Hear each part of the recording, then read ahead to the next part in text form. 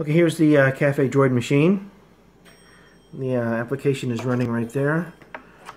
This is a yo-yo. It's running. It's connected via Bluetooth right now. We got the 3 reservoirs over here. That's water in the back and sugar syrup in the middle, and then milk. And they're piped over to the cup. And the water is piped over into the machine. Okay.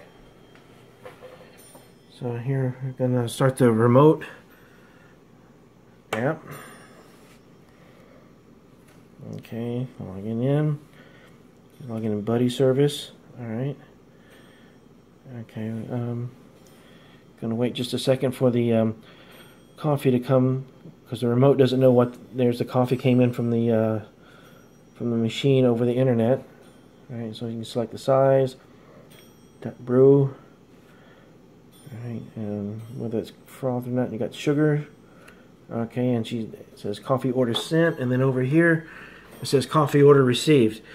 We don't have the integration like we would like to in the end, so right now is a lot of manual intervention. Okay, so we're going to go ahead and hit OK. We're going to process this coffee now. Make sure the coffee, like it says, make sure the Keurig is on. Okay, she turned it on. Alright, press OK.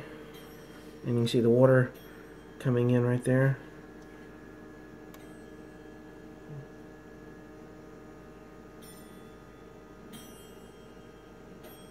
Okay.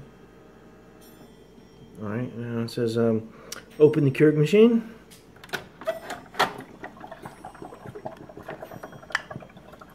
Alright, it says insert a K-cup. That was done. Close the machine. Okay. Alright, now we're going to come over here because we're going to see some milk and sugar go when I hit OK. There's the milk. And, oh, and we're doing the frothing. We got the frother going here. So I'm going to put here, and that's going to turn the frother on. You can see the frother is frothing the milk.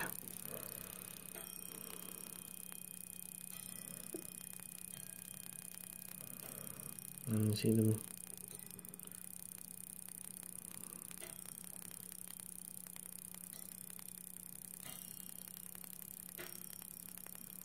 So the frother runs for 30 seconds. Okay, remove the frother. The frother's out. Okay, and there goes the sugar. There wasn't much sugar. Press the brew button. Okay, and then in about a minute or so we'll have the coffee.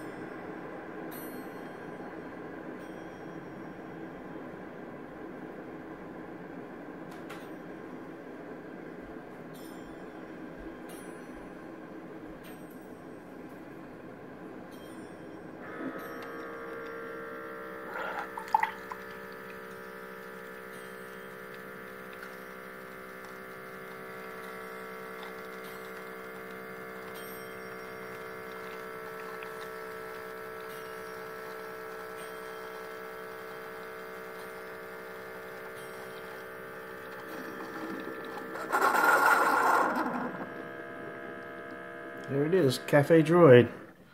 The coffee order is complete, and it goes back to the main screen. Everything's done.